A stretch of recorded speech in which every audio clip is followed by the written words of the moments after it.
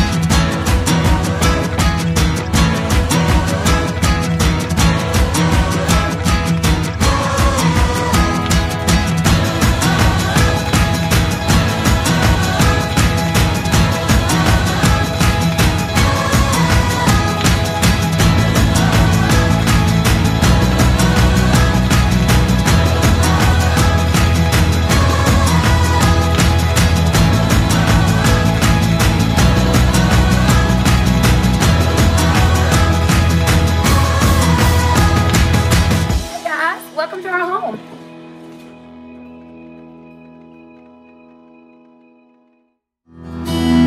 Father God, we come to you on this beautiful day, Lord, with humble hearts. Lord, to honor you and to glorify you. God, we invite you into this place.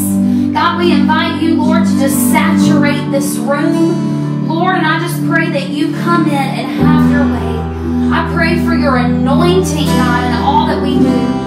Father God, as we lift up our hearts and our worship, Lord, let it be a sweet aroma unto you today, God. Lord, we desire for more of you. We desire for you to meet with us, oh God. We're so grateful that you are still on the throne. God, no matter what we face, Lord, we glorify you. Lord, we thank you, Jesus, and we ask it all in your precious, wonderful, holy name we pray. Amen. Amen. Amen. Amen.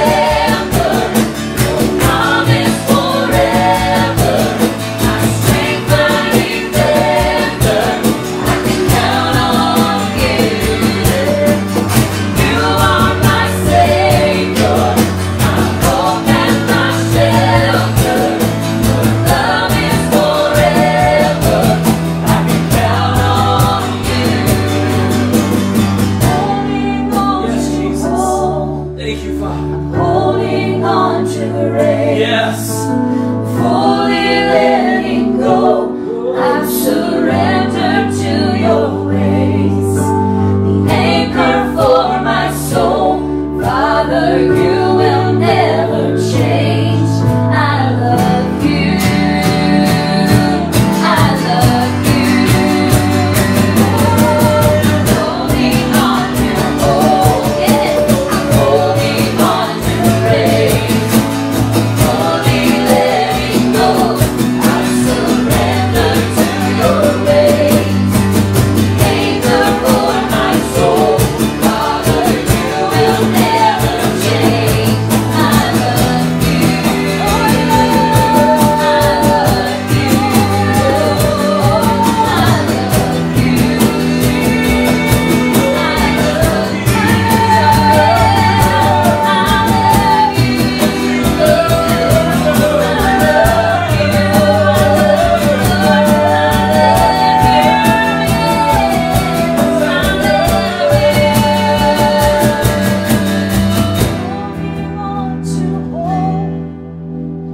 Holding on to the race. Yes. Fully letting go, surrender to your ways. You're the anchor for my soul, Father, you will never change. Yes. I love you. Jesus. I love you, Jesus. I love you. Love you, Jesus. Oh, we love you, Jesus. I love you, Jesus. For your worship, your love. You never left us nor forsake us, God. We love you, You Jesus. are my strong tower. Lord, my anchor, oh God. I love you, I love you. For my soul,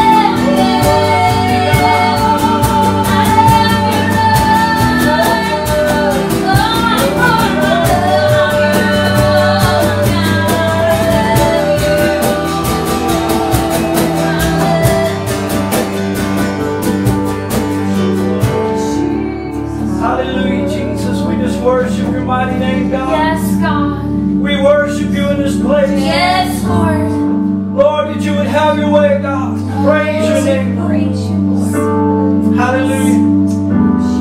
Normally at this part of the service, we would call our prayer team down and ask you guys if you have any prayer requests, any needs. And we want to take just a moment and we want to do that in your home. I want you to grab your family, get your family together, and just wrap your arms around them and just begin to pray over them. And let's just take a moment and pray over our families this morning. Dear Heavenly Father, we just praise your mighty name, God. Yes, Lord. God, we give you glory and we are thankful that, that even in this mess that we're in, God, we can come into this place and we can worship and praise your mighty name, God. And Lord, I pray this morning, Lord, over everyone that's watching, God, every family right now, God.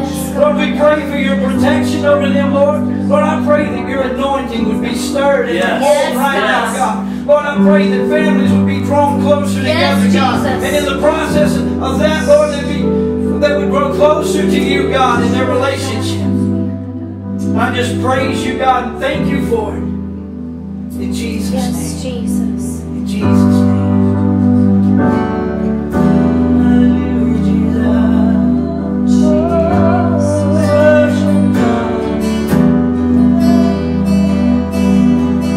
Grandeur earth has quaked before, moved by the sound of his voice. Seas that heart shaken and stirred.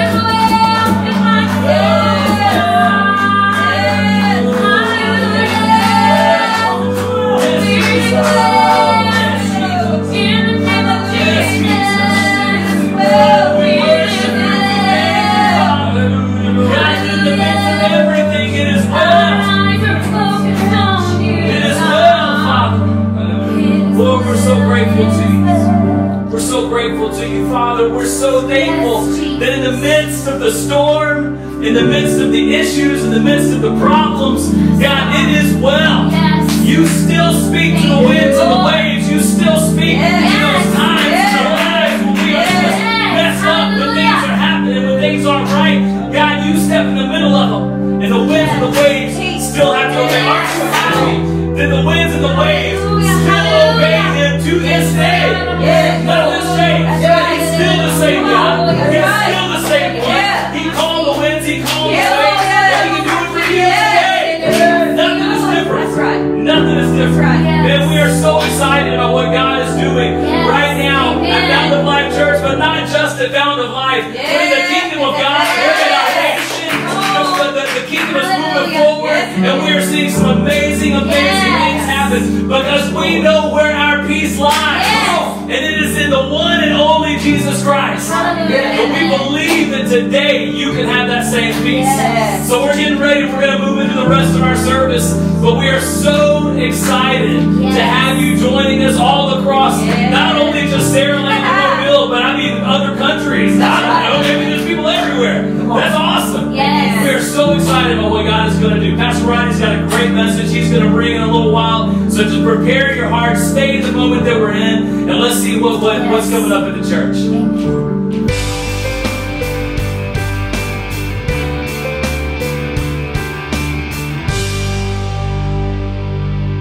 Hey everybody, this is Anna. We just want to encourage you to continue giving to the ministries of the church as we are reaching out in our community to feed families, as well as still supporting our missionaries across the world. So whether that's being faithful and giving online or stopping by the church, we want to let you know that the church is still open Monday through Friday, 8 to 4:30, for you to stop by and drop off your gifts or your supplies that you'd like to donate to others. Thank you so much for your faithfulness. While you guys are at home with your families watching our service, we just want to encourage you guys to go ahead and take a selfie and post it on social media with the hashtag FOLOTM, which stands for Fountain of Life on the Move. We just want to show everyone that we're still in this together, regardless of where we all are at right now. And we just want that to be a sign to everyone that we are still together in spirit. Right now, there are a lot of families in our community who are in need, and our church is doing our part to be the hands and feet of Jesus to provide groceries and food to these families. If you'd like to be a part of this outreach ministry, we encourage you can give online under Feeding Families, or you can stop by the church during office hours and drop off any food items or canned goods to help provide for these families.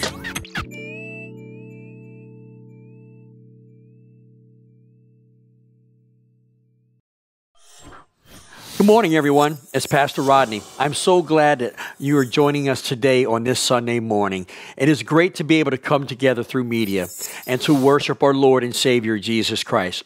Now, you may be watching us through TV or your phone or your tablet or your computer today, and I just want to thank you once again for joining us. Now, it has been such a joy to be able to come together in our homes or living rooms and worship. You know, it kind of reminds me much of the early church in the book of Acts, where the people of God would gather in their homes and worship and fellowship. Now, I believe that even in the midst of a pandemic, God can teach us and remind us that the body of Christ is the church of Christ, and it doesn't matter where we meet because we are united in Christ as one body, one spirit, and one mind.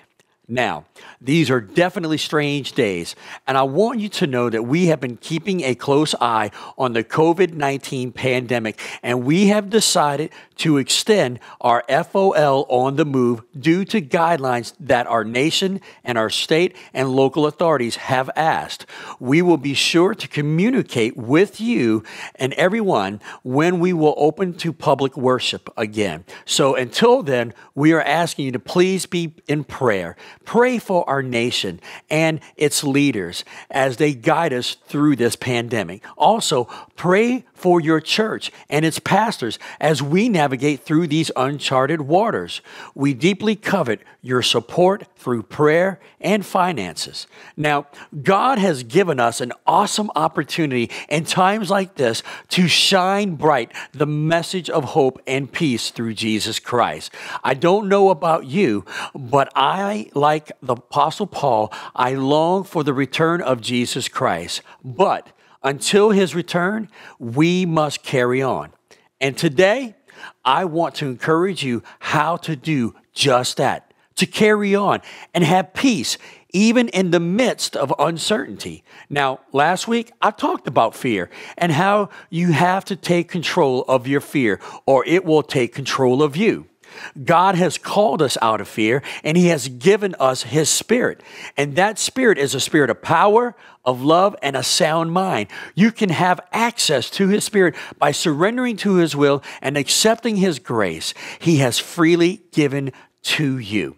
So, If there is ever a time in our life of uncertainty, it is now. There are many whose work has been affected, some who lives from paycheck to paycheck are struggling financially. We know families are needing groceries, people are needing medical attention, and it seems like everywhere we turn that there is something happening due to the pandemic. Who would have ever thought that toilet paper would be a hot commodity today? Not to mention the fear of sickness and catching the virus. Everyone has seemed to develop this internal isolation mentality where we're all doing our best to stay away from each other, and for good reason. But ironically, that is exactly the opposite of what God has designed us to be and to do. We were made by God to have fellowship with one another, to come together. So, during these times, my question for you is simple.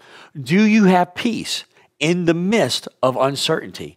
Not knowing what your future holds can be fearful, even downright scary. But in the light of what our world is experiencing and how it is affecting our lives, our economy, our country, our schools, and most importantly, our families, do you have peace? Do you have a sense of, is everything is going to be all right? Can you lay your head down to sleep and not fret over your future or over your family? Those are things we must think about. But today, I want you to know God wants you to have peace in every aspect of your life. No matter what you are going through, you can have the peace of God. I believe that is what God wants you to have today, and it's accessible. He is as close as the mention of his name. You see, what is it about not knowing our future that can cause us to be robbed of peace, especially if it's at a time of chaos or war or even a pandemic? I believe peace is hard to obtain when you allow the fear of uncertainty to cause your mind to go into panic mode. So, here are a few things that can help you understand how you can have peace in the midst of uncertainty. The first thing that you need to come to realize is that God is eternal and that he knows everything. Now, you may be thinking that this is very elementary. We know God is eternal, but there is much to grasp in that statement. You know, Psalms 90 verse 2 tells us that God was before time and that he is everlasting to everlasting. And in 1 John 3 and 20, the latter part says, God is greater than our feelings and he knows everything. That's right. God is omniscient. He knows it all. So, to have true peace, which is the peace of God, you have to understand that God knows your future. He knows everything. He is omniscient, as I said. He is able to direct your path because he knows what is best for you. He knows every turn. He knows every pothole of life, every disease, and every circumstances. There is nothing new under the sun, and God knows it all. I love what God tells us in Proverbs chapter 3, verses 5 and 6. He says this, trust in the Lord with all your heart, and do not depend on your own understanding. Now, this is where our peace gets stolen so much because we try to obtain peace by our own reasoning. But you see, the problem with that is our mindset is that we can't see what lies around the corner. We can't see what's around the bend. Only God can.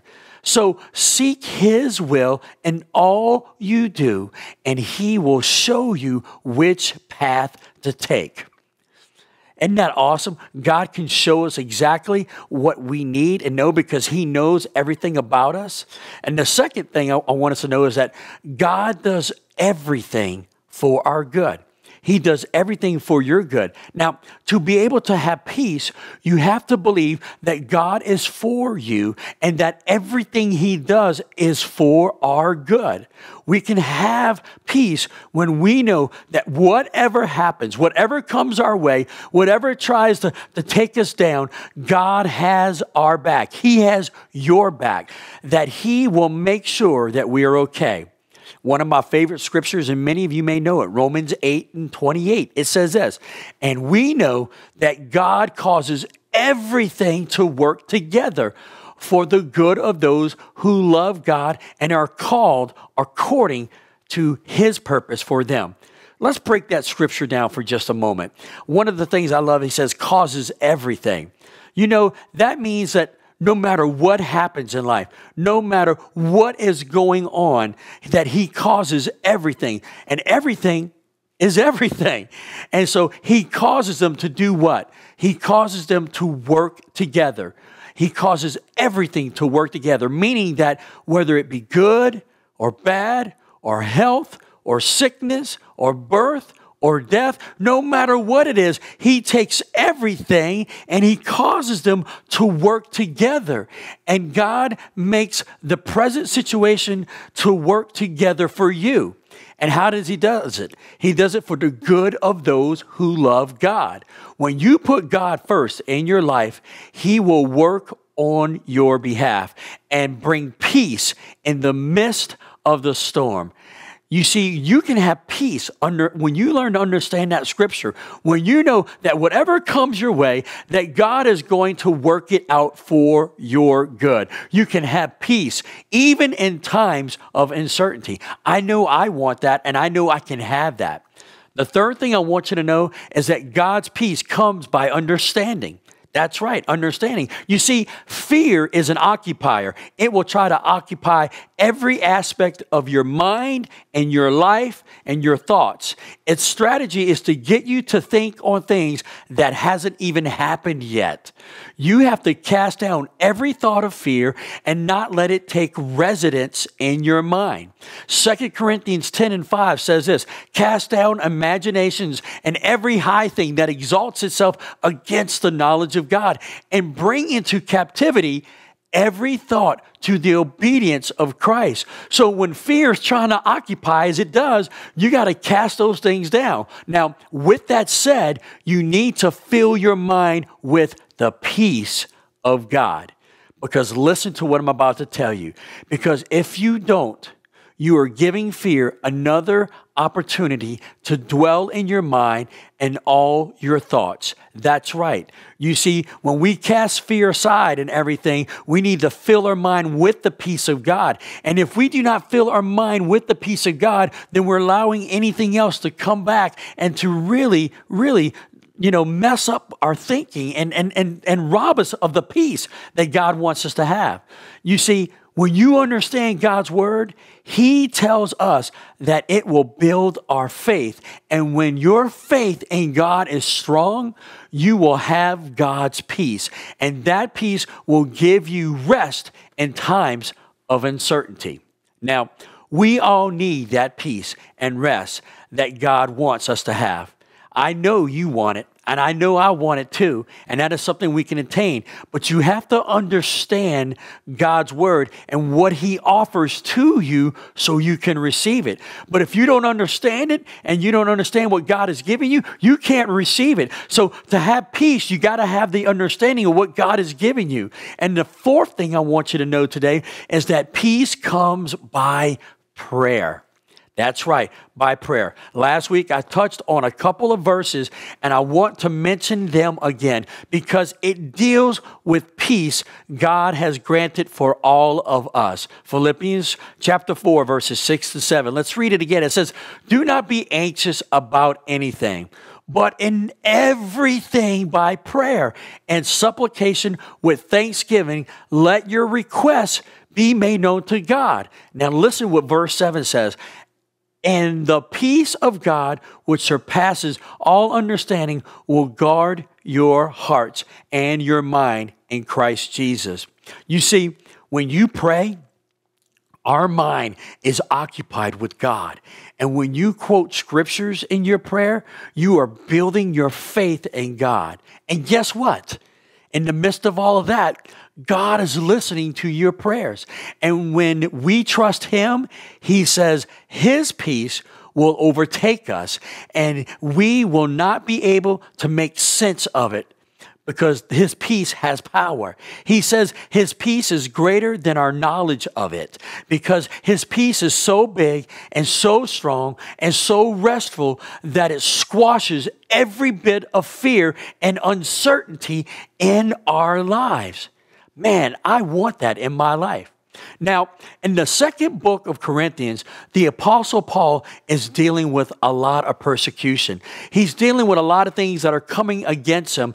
There are people who are opposing the gospel message, and they have attacked Paul from every side, and he's just really struggling. And well, Paul talks about it, and this is how he dealt with the uncertainty of his life. And let's read it together. If you have your Bible with us, or you may be looking at the verse on the screen, but let's read it together. For we do not want you to be unaware, brothers, of the affliction we experienced in Asia. For we were so utterly burdened beyond our strength that we despaired of life itself. I want to stop right there.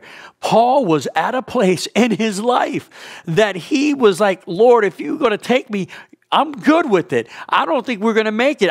I'm ready to go now. Have you ever felt that way? And, you know, dealing with everything that we are dealing with today and the uncertainty of what's going to happen tomorrow, I'm sure there have been times that those thoughts have entered. Lord, I don't know about tomorrow. I don't know about next month or the following month. I don't know what's going to happen. What's going to happen with our economy? What's going to happen with my retirement? What's going to happen with my job? What's going to happen with my children? All these things try to rob us of the peace. But let me tell you what Paul says in 9. Indeed, we felt that we have received the sentence of death, but that was to make us rely not on ourselves, but on God, the God who raised the dead. Did you hear that? Now, God didn't cause the circumstances, but the circumstances made us realize that we could count on God. And this is the God who raised the dead. That means he is the God that brings life, that brings power, that brings the anointing, that brings peace, that brings joy, even in the midst of a storm. And then verse 10, he says, he delivered us from such a deadly peril, and he will deliver us. On him we have set our hope that he will deliver us again. Can I tell you right now that no matter where you are, God will deliver you again and again and again and again, no matter where you are. Wow. Paul felt like he was going to die. Do you think he was fearful about his future?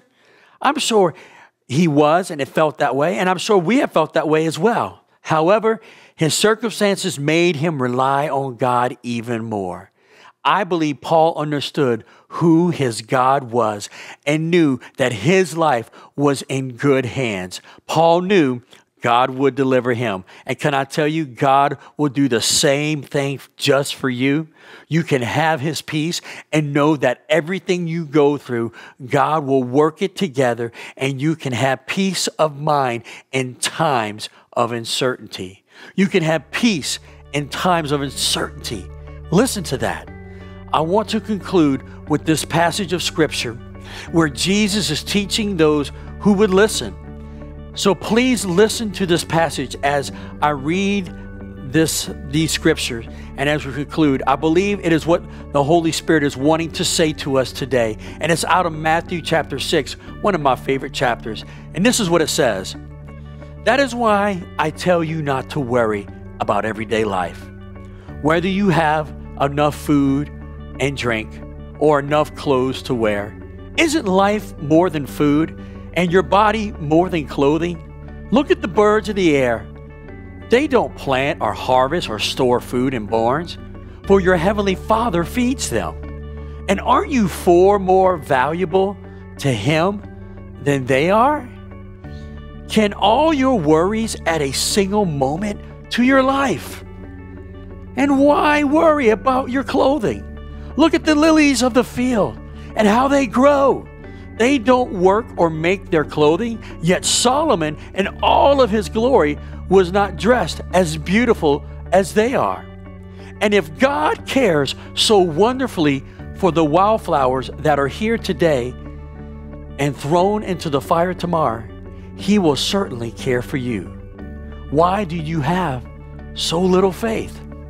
So, don't worry about these things. Sayings, or are the sayings, what will we eat, or what will we drink, what will we wear? These things dominate the thoughts of unbelievers. Did you hear what I said? These things dominate the thoughts of unbelievers. But your heavenly Father already knows all your needs. And then we come to one of the most powerful verses in scriptures. Seek the kingdom of God above all else and live righteously, and he will give you everything you need. You can have peace of mind. All you have to do is put God first and surrender your life to Jesus. I believe that is what the Holy Spirit is saying to us. God wants you to know that he will take care of everything for you. You can have peace in times of uncertainty. And the reason we can have peace is because God just said in his word that he will make sure that you have shelter, clothing, and food. He doesn't even want you to give thoughts to these things. He says people in the world, they think about that all the time. But God says, you don't need to worry about those things. If you would trust me, I will take care of all those things in your life. And I will take care of everything for you. And I believe that's what God wants for you.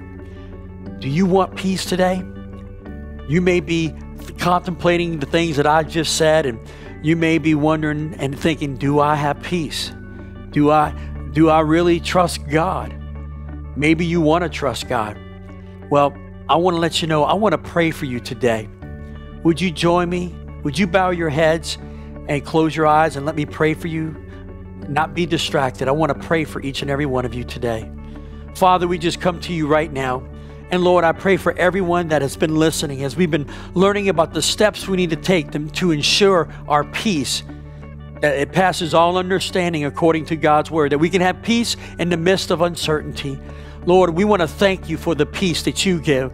It is not the peace that the world tries to strive for. It is an eternal peace, a peace that comes from you, who is the creator of heaven and earth. And Lord, there may be some folks that are wanting that peace today. And Lord, all they have to do is say, Jesus, I surrender my life to you. Maybe you need to surrender your life to Jesus and give him your life in your heart. Maybe you are wanting that peace and you're not quite sure how to get it. Father, we just come to you right now. And Lord, we surrender our lives to you. We want to make you the Lord of our life. We repent of our sins. We want to declare that, Father, that you are our Lord and Savior. And so, Father, as we do that, Lord, we pray for peace to come in. Where fear has once resided, we take away that fear. We want peace to reside. And so, Lord, I pray for everyone today that's listening and watching, that, Lord, that they can surrender all to you and accept that peace and that joy. Lord, for those that believe in you, but, Lord, their uncertainty rattles their life a little bit. Lord, I pray the power of the Holy Spirit would fill them afresh and anew right now, and that it would encourage them and remind them that, God, you have everything under control. Amen. Well, it is as simple as that. And I want to encourage you, if you made a decision for Jesus or rededication to Jesus Christ today, you can see a number at the bottom of the screen. All you got to do is text the word Jesus. We have a couple videos we want you to watch and know what next steps to take. We want to encourage you and we want to pray for you. And if you made a decision for Jesus, we would encourage you to call our church office and let us know so we can continue to pray for you and lift you up. We want to let you know, as a church and as pastors, we are praying for each and every person. You guys are dear to our heart, and we will get through this. The body of Christ will overcome, and so we do not have to worry or fret. We can have peace through everything. I want to encourage you to stay tuned as we will continue to communicate through social media and through text and email, and let us be praying together to see what God wants to do. God bless you. Thanks for joining us for Fountain of Life on the Move, Week 2.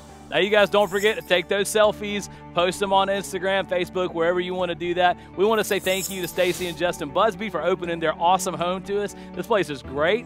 But look, Week 3 is coming next week. It's going to be Palm Sunday, man, so you guys be getting excited about that. You never know where we're going to show up. It might be your house. I don't know. All right. Look, we love you guys. Y'all have a great afternoon.